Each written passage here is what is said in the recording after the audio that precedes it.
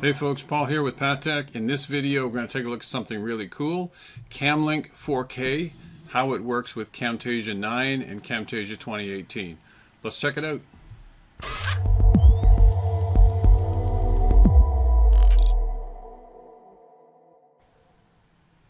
Okay, so what you're seeing on the screen right now is Camlink 4K, and it's basically like a USB stick or a dongle, whatever you want to call it.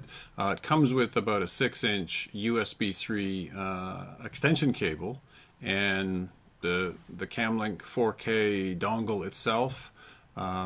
Very little paperwork in the box, and it's very small in physical size, as you can see. And so the reason the screen behind me looks kind of funny is because I wanted you to see exactly what Camlink 4K captures. Now, the reason for purchasing this piece of equipment is really simple for me. I wanted to improve my picture-in-picture, and the typical Logitech webcams basically sort of stop you at 720p. 30 frames per second, which for picture-in-picture is not too bad, but there's cases where, you know, I want to blow up my picture-in-picture full screen, or I've got a training application that I'm working on or something like that, and I want a little bit better quality. And so Camlink 4K basically allows me to connect my Nikon D3300, which is what I'm shooting with right now, to my laptop.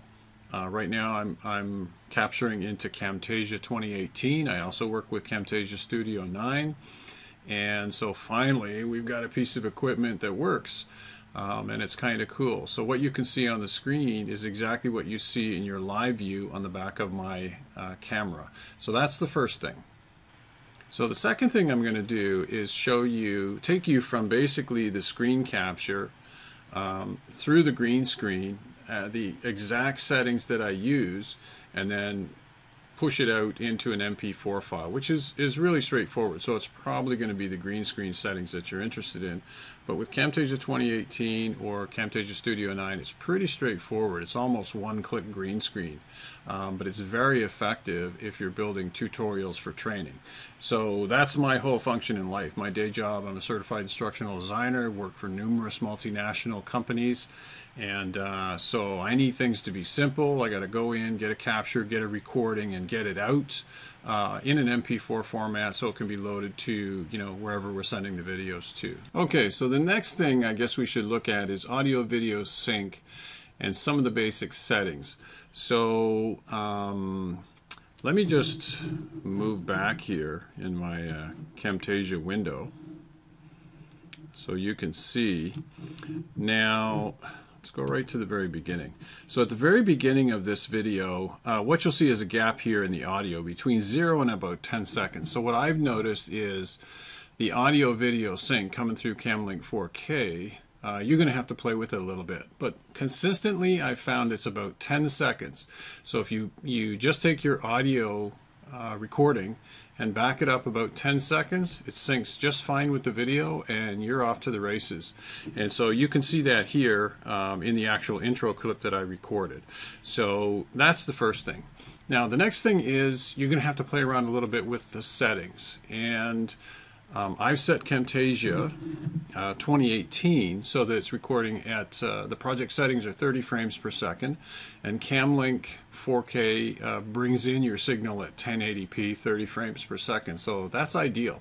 So that's really quite good, and it works quite well that way. So that takes care of the audio sync and the frames per second thing in the actual project settings and setup. Okay, so in this segment, what I'm going to do is show you, or share with you my Camtasia screen. So this is the actual build, you know, timeline for this video that you're watching right now. So what I'm going to do is take my cursor to the end here. I'm going to zoom in as much as I can, give me a little better field of view here, and I'm going to drag. So this clip is already on the timeline, but what I'm going to do is drag it in again and show you exactly what you'll have to deal with when you're using Camlink 4K. Okay, so the first thing I would do is, here we go, right click, separate the audio and the video. Now, if I played this through for you right now, you would notice that the audio and the video would be out of sync. So what I generally do is use the comma and period buttons and just move forward. Okay, 1, 2, 3, 4, 5, 6, 7, 8, 9, 10. You can also use the counter here if you want. Take this, move it so it's basically 10. Whoops.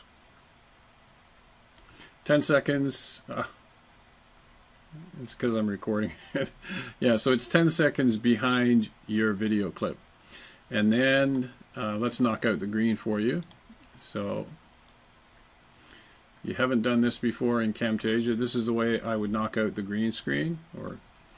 So that's the crop tool. Drag it down. Bring it in as tight as you need it.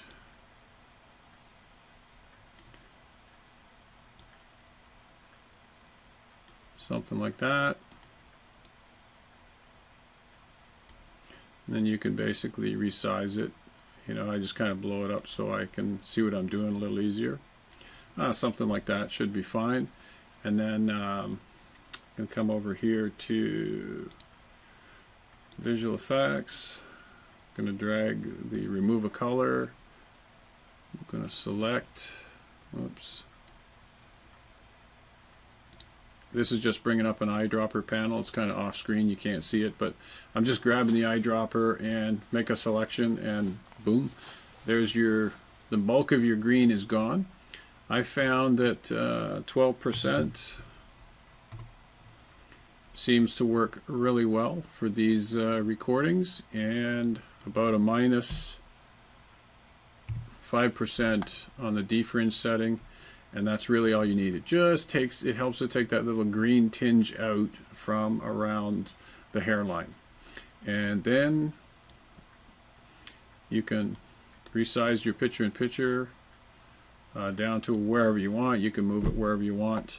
And you can see, if I move this around, that's just the Camtasia in the background there. And yeah, and so once that's done, it's fairly fast. Oh, now let me see. So for the audio, typically what I do is jack the audio all the way, and then I'll come over here and I put the gain at about 150, 160%, somewhere in there. You know, I might come in here and just trim out the bits that I don't need, and then come over and just drag this under, and that's basically how I would process a clip like this where I'm trying to show you something in Camtasia. Okay guys, so let's wrap this up. If you're thinking about purchasing Camlink 4K for Camtasia, I would say go ahead and do it. My experience with it so far, it just seems to keep getting better and better. You've seen the quality of the picture-in-picture video. I mean, so no issues that way. Is the audio video sync an issue? Yeah, it's a tiny bit of extra work, but I don't really find it that big of an issue. I guess the technical term for the reason you have to do is latency. There's a bit of a delay coming through a device like Camlink 4K. Is AVIO better? You could probably check out a channel like Caleb Pike's channel, DSLR Video Shooter. He's quite knowledgeable about this kind of stuff.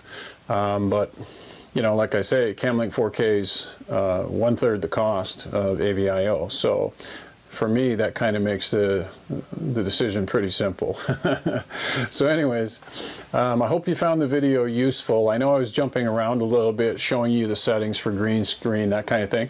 And hey, you know, don't hesitate to connect in if you have questions, or if you want to borrow the, you know, any of the bits and pieces that I use in the video, like the PSD template or anything like that. I'm happy to give that stuff away for free.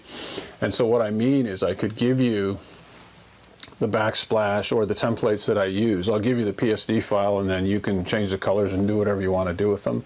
I'm happy to do that, help somebody out who's getting started, maybe struggling a little bit.